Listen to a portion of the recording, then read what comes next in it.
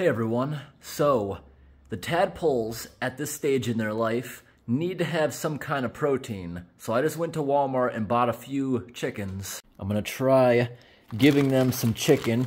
First myself, I'm gonna eat a little of this. Then we're gonna throw the bones and everything in the ponds and they'll pick them clean. I'm sure they'll eat this. I'm sure they'll love it because at this stage, they are starting to not want vegetables anymore, and they're gonna be frogs in the next 2 weeks, probably the vast majority of them. So we only have like another 2 weeks of making videos of them eating things, and they're starting to get to the point they do not want vegetables anymore. Most of them will not eat it anymore. They want meat products. They love the cat food last week. They love the turkey we threw in there last week, so we'll give them some of this stuff. And this might make an oily sheen on the water, but we flush the ponds every other day or so. That oil will just skim right off the top as it floats. And these with seasoning and stuff on them, they're not going to care. They really won't. So I'm going to eat a little, then we're going to bring it outside. All right, everyone, that was a big chicken. I couldn't even finish half of the first one. So all this is going to go outside with me now. I'm going to break it up with my fingers, and we'll put it in all the tadpole ponds. All right, I just threw a ton of chicken in all the ponds, and we still have one left over. That was way more than I expected it to be, just that one chicken. So like I said, it did leave an oily sheen on the water, but we'll just give it a flush. It'll skim right off the top and right out as it overflows. They absolutely love it. Look down there. They're all swarming around it if you can see through the oily sheen on the water. They're swarming around it. They absolutely love the chicken. That'll help them grow really fast. Yeah, that oil's creating a very bad glare. But they love it. They're swarming down there. All right, back over to the other pond.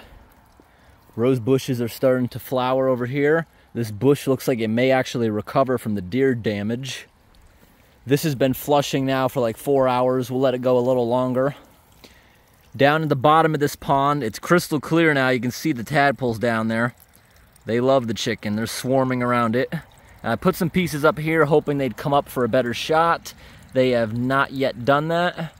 Those will not stay at the top because I don't want the bear to come over here and smell that. The lettuce from our last video, they absolutely hated the type of lettuce I grew in the yard. I also personally hate it too. I only grew it because it came in a big pack of seeds. I don't like the fancy lettuces either. Look at this, a little teeny frog right there. Today we're supposed to have another huge downpour. Look at them. They're little teeny things all over the place. Yesterday we got like 3 inches of rain in like less than 20 minutes. I made a little flash flood video I'll post soon. Day before we had another couple inches of rain in a short period. It's supposed to happen here again in like an hour. We're stuck in that kind of pattern now. Thunderstorms and downpours late in the afternoon, but I like that.